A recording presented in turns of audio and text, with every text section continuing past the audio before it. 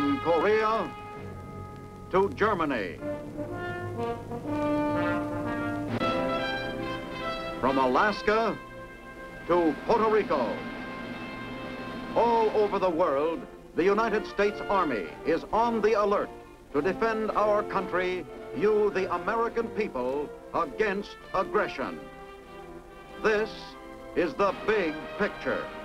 An official television report to the nation from the United States Army. Now, to show you part of the big picture, here is Sergeant Stuart Queen. Today, the big picture cameras turn to the Corps of Engineers to tell the story of past and present accomplishments and what the Army engineers mean to our nation in peace and war. Almost everyone knows the castle emblem of the Engineer Corps. And here is its seal, bearing the legend Essayons, which translated literally means, let us try. But more than that, let us dare, let us do. That is the guiding slogan of your Army engineers. They try anything and usually succeed. Since the year 1775, the Corps of Engineers has been contributing to the defense and security of the American people. Starting with those early days in our history, Army engineers conducted explorations, made surveys, constructed roads, bridges, so that the engineer story is part of the colorful saga of America pushing west across prairies, rivers, and mountains, growing from a collection of settlements along the eastern seaboard to a great continent, a leader among the countries of the world.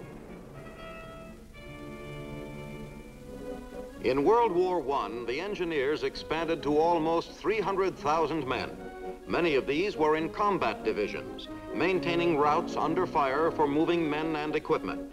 Wearing their packs, they constructed roads, bridges, pipelines, landing piers, often interrupting this work to fight alongside our World War I infantry.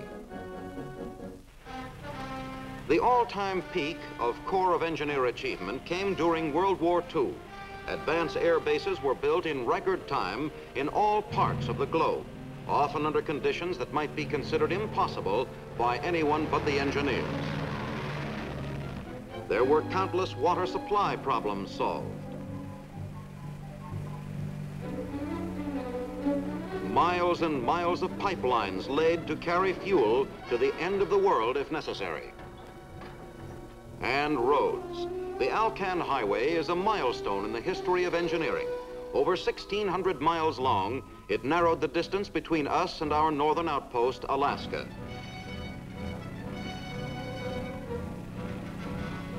The Lido Road couldn't be built, many experts warned.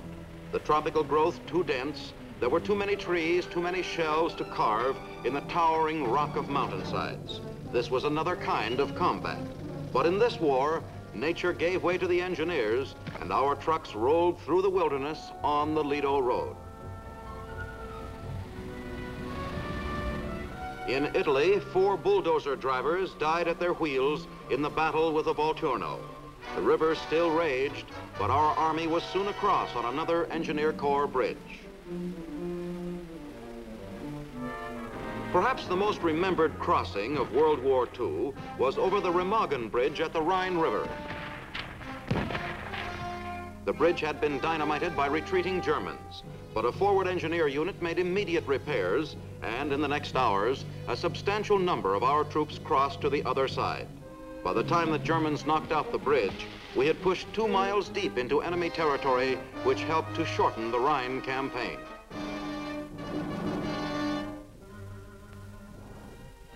The biggest single item of the World War II engineer construction program was the $2 billion atomic bomb project. Manhattan District, the name given to this tremendous undertaking, included plants in various parts of the U.S., which eventually developed the weapon that helped bring World War II to an end. In June 1950, the United Nations forces were mobilizing to fight in Korea. The Corps of Engineers faced the task of taming this rugged countryside so our mechanized troops could operate against the vastly superior numbers of North Koreans. During the first months of the campaign, there was an acute lack of tools and equipment. Engineers had to improvise on almost all construction. A shortage of personnel made it necessary to use recruited Korean labor. In the unexpected assault of the Chinese communists, our forces were driven back over hard-won ground. Combat engineers did heavy duty in this action, destroying every bridge and culvert on every road and railway in our move south.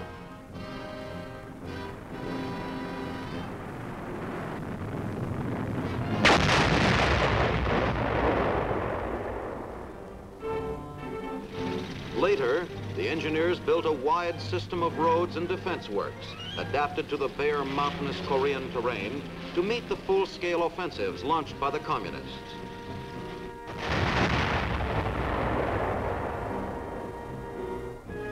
This made it possible for our reserves to switch rapidly from one area to another in time of need. In the ever-changing tide of battle in Korea, as we again advanced northward, the engineers repaired bridges that had been destroyed. For one extended period, they put in over 1,000 tons of bridge material a day. Called upon to perform engineering miracles in one of the most rugged areas of the world, the soldiers of the Corps of Engineers once again distinguished themselves as builders and fighters. Today, at engineer training centers, such as Fort Belvoir in Virginia, the recruit is given a thorough grounding in combat soldiering. In addition, he is schooled in more than 30 different technical skills, which make up the Army engineers' bag of tricks. Trainees learn the most effective ways of placing barbed wire, the importance of proper drainage in construction, how to handle the many types of engineer earth-moving equipment, and, of course, how to build bridges. The engineer-trained soldier develops a technical know-how that is useful in civilian life. Bridge construction is the job most identified with Army engineers. This includes the construction of a wide variety of floating and fixed bridges for the heaviest equipment our forces take into action.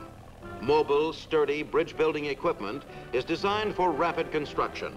Well-trained engineers are also skilled at make-do methods using local materials.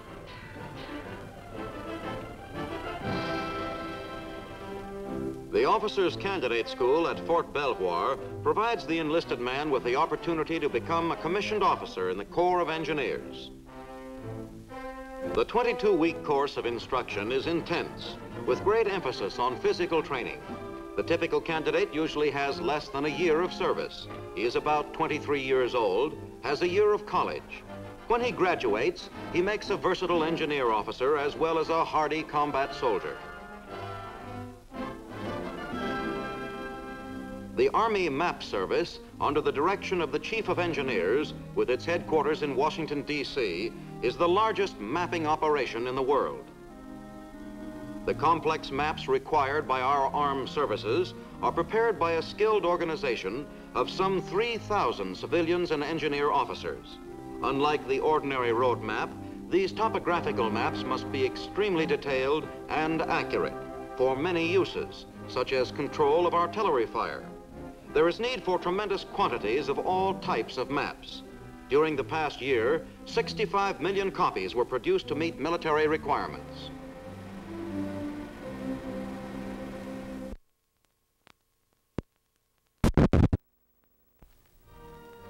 Another part of the program is devoted to domestic maps, applying to engineer work in flood control and improvement of rivers and harbors.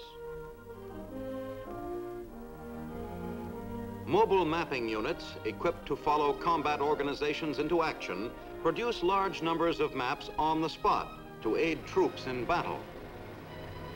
Serving the Army Map Service on topographical surveys are Army aircraft.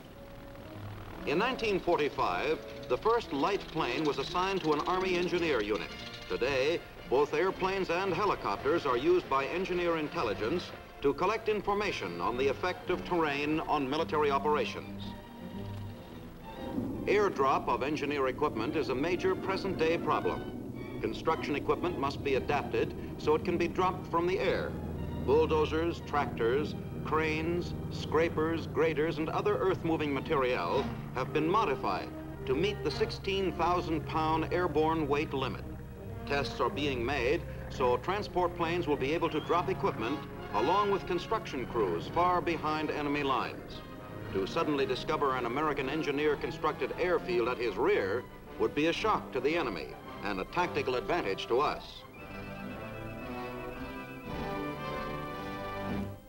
Another phase of engineer activity is the testing of the DeLong Pier. Men of the 79th Engineer Construction Group are trying out this new development for use in military operations. The portable pier, actually a floating dock barge, can be towed into position. It can sink its own piles and raise itself out of the water to any desired level by means of air jacks for fast and steady unloading. This 800-ton structure can be put into operation in a few days instead of the months required to construct a standard pier. In this age of scientific progress, the accent is on research and development. Coming down the road is a development which has greatly increased combat effectiveness of our troops at night. This tank has been equipped with a removable 18-inch searchlight. Many a communist fighter in Korea caught in the searchlight's beam is no longer around to talk about it. As a result, the Reds gave special attention during the day to destroying tanks with these lights. But that problem has been solved because 2 crewmen can now mount the searchlight at night and remove it by day in less than 5 minutes.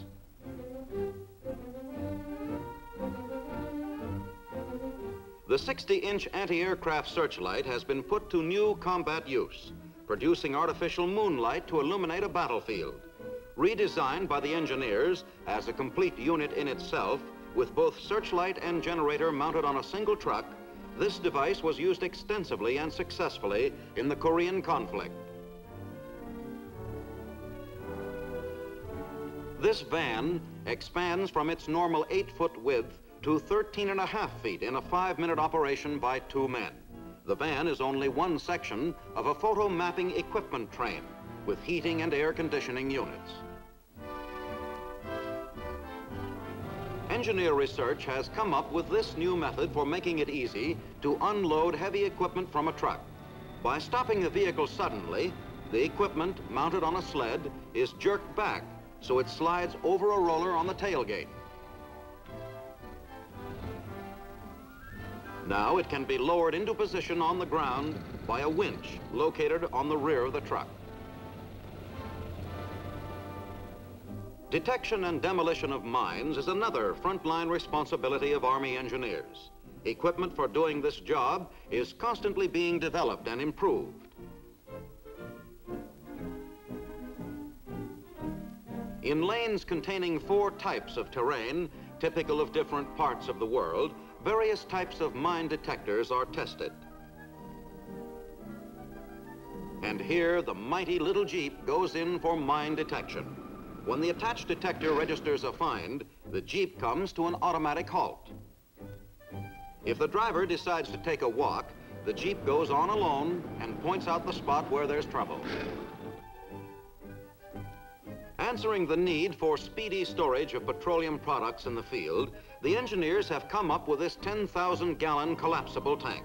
It took weeks in the past to set up bolted steel fuel tanks, but this new collapsible type will work fast for most fueling operations.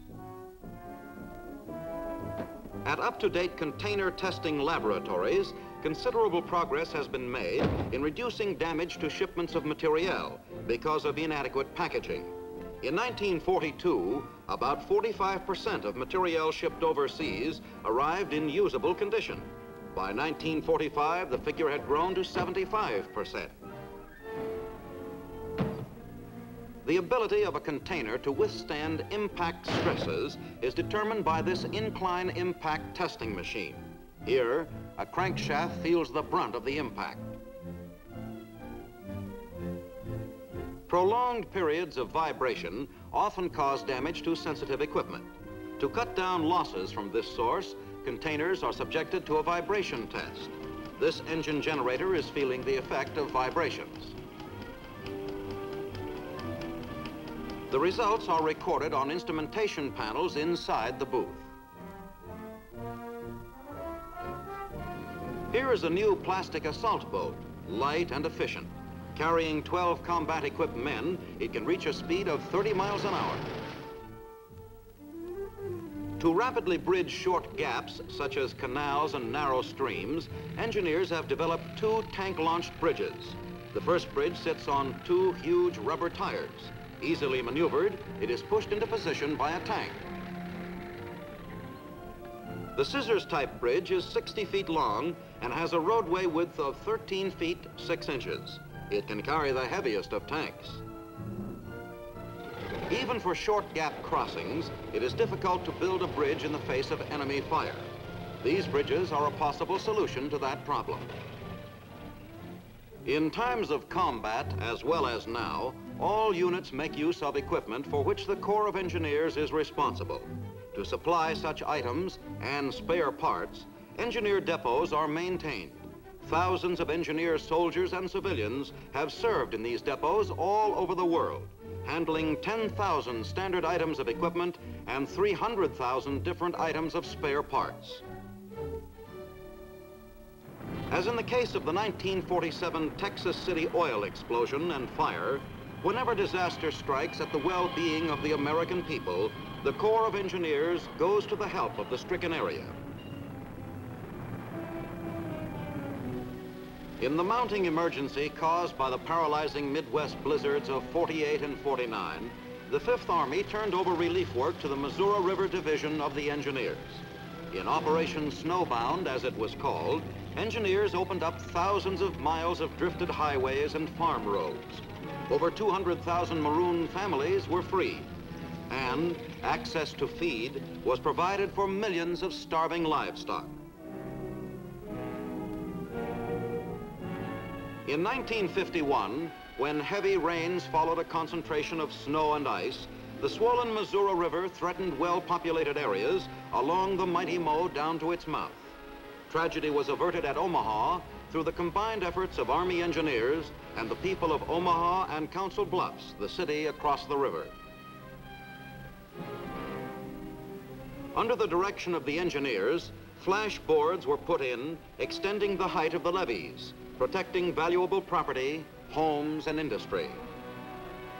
By day and night, constant vigil was kept while the struggle continued for 30 days, but the river was held back within its banks. Army engineers answer the call for aid overseas as well as at home.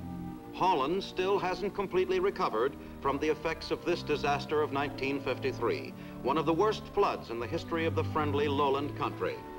For their heroic fight to save lives and property, NATO troops, including American engineers, won the undying gratitude of the Dutch government and people.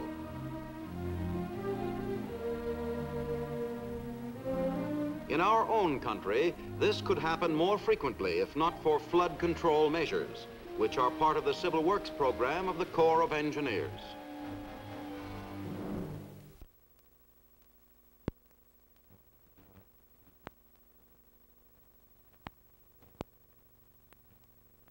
Our main bulwarks against major floods are dams. On the Missouri River in North Dakota, the Garrison Dam, largest rolled-filled earth structure ever undertaken by man, is under construction. Modern earth-moving equipment, together with human engineering skill, will make possible a project which will be 20 times the size of the Great Pyramid in Egypt. Fort Peck Dam, at the headwaters of the Missouri River in Montana, is a reservoir for navigation, flood control, power, and irrigation. It is estimated that in the past 12 years, this multi-purpose project has prevented $51 million in flood damage. The Fort Randall Dam and Reservoir is under construction in northern Nebraska, near the site of a fort used in the 1880s. At the White House on 15 March, President Eisenhower gives the signal to Fort Randall to put the first generator into operation. When completed, this project will be one unit in the comprehensive plan for the development of the Missouri River Basin.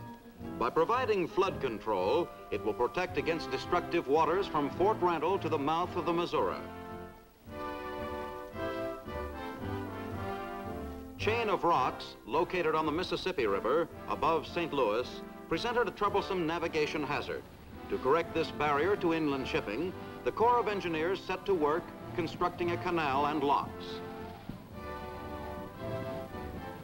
Construction was essentially completed by 9th February 1953, when the project was first opened to river traffic. The Waterways Experiment Station at Vicksburg, Mississippi, is maintained by the Corps as a laboratory for the study of all types of water projects. Here, small-scale models of entire river basins are built. Every conceivable river condition can be reproduced and analyzed. In this way, solutions are found for flood control, navigation, river meander, tides, and other problems. Many river channels tend to fill in and become shallow unless continually dredged. This activity goes back to 1824, when the Corps of Engineers first began its program of improvement of our nation's rivers and harbors. Pipeline dredges, with their mechanical rotating blades, loosen riverbed mud, which is sucked up through the pipes. The mud is then disposed of in other designated areas, leaving the channel deeper and wider for safer navigation. The Essayant, the world's largest seagoing dredge, was designed by the Corps of Engineers. In New York Harbor, where dredging is essential to maintain necessary depths near piers and docks and in the channels, the Essayant has removed 7.5 million cubic yards of mud in 1 year's operation. When the long drags are lowered to the bottom, powerful pumps suck up mud and discharge it into huge tanks inside the ship. When the hoppers are full, the Essayant puts out to sea, where her cargo is emptied into deep water. Another familiar sight in New York Harbor is an odd floating contraption. This one is appropriately named the Drift Master. It's a sort of water-bound vacuum cleaner, sweeping up the harbor surface of floating debris, which could easily cause delay and damage to vessels moving in and out of port. From the look of this old tar, nothing coming up out of the water could surprise him, not even a mermaid. To prevent river waters from eating away the banks, concrete mattresses are laid. These are launched by a specially designed engineer barge. As the mattress sections are added, the barge moves away from the bank and the mattress is lowered to the river bottom. The cables are cut and the mattress then extends from the river's edge to the deepest part of the channel.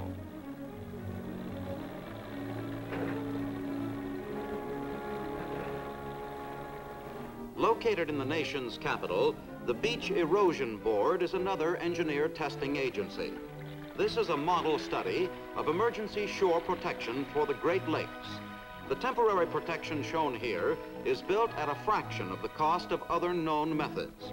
How to find ways to minimize the deterioration of waterfront property from sea erosion is the main job of these technicians.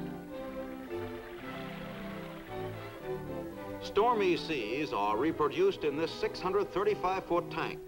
The seemingly beautiful waves which pound our coast 24 hours a day carry destructive force in every curl and break.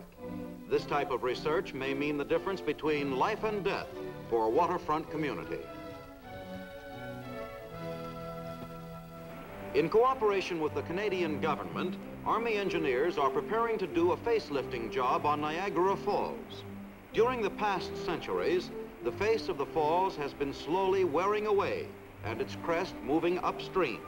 In order to preserve the beauty of this scenic spectacle, the International Joint Commission has authorized engineering works for keeping the maximum amount of water going over the falls and at the same time diverting water for other uses.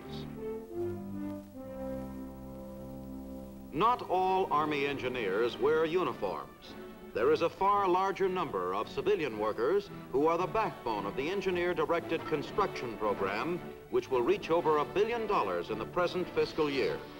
In the American tradition, private industry plays a substantial part in the accomplishment of these operations. The time-honored practice of awarding contracts to the lowest responsible bidder is followed as much as possible.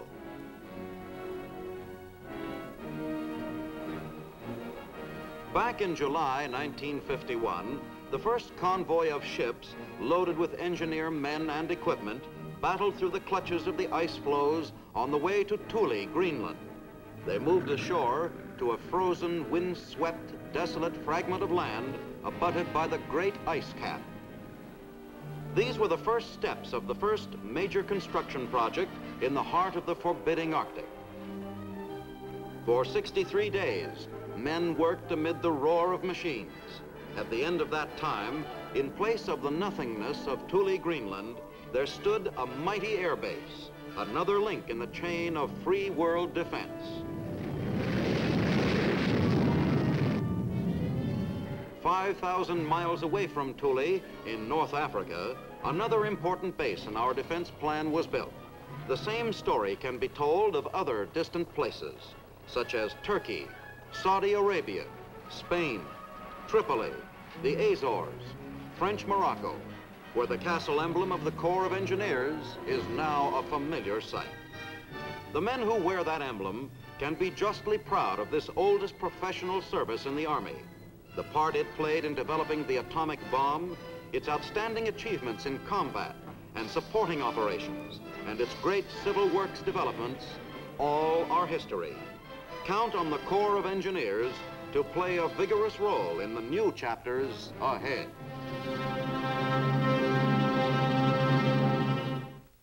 The Corps of Engineers is now 179 years old, with a proud record of service behind it. But as you have seen, there is nothing old about its spirit, as its personnel, both civilian and military, look forward eagerly to future accomplishment. This is Sergeant Stuart Queen, inviting you to be with us next week for another look at the big picture. The Big Picture is a weekly television report to the nation on the activities of the Army at home and overseas. Produced by the Signal Corps Pictorial Center. Presented by the U.S. Army in cooperation with this station. You can be an important part of the big picture. You can proudly serve with the best equipped, the best trained, the best fighting team in the world today, the United States Army.